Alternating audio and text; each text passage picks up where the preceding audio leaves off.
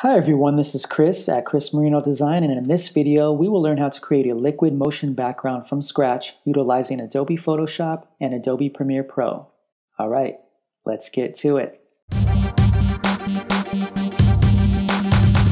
For this example, I wanted to use the YouTube branding, so I downloaded assets from the YouTube Brand Resources webpage. Next, I created a 1920 by 1080 comp in Adobe Photoshop, pulled the two colors from the YouTube logo, and filled the comp with colored boxes on a different layer. Then I chose Filter, Liquify. In the Liquify window, I'll select a large brush size like 450 and start painting some swirls, pulling the brush towards the edges of the comp so there is no empty space left behind.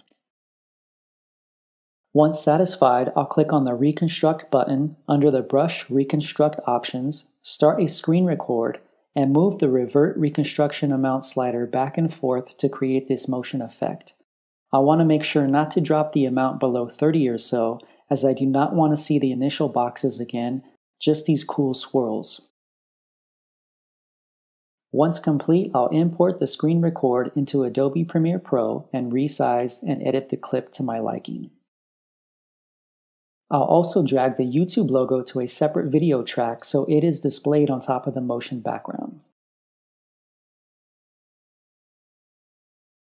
Next, I'll export the project and preview my final video clip showcasing a liquid motion background created from scratch. And that's it! Thank you for watching. Have fun with this technique on your own projects utilizing different brand assets. Please hit the thumbs up if you enjoyed this video and learned something new, and I'll see you next time.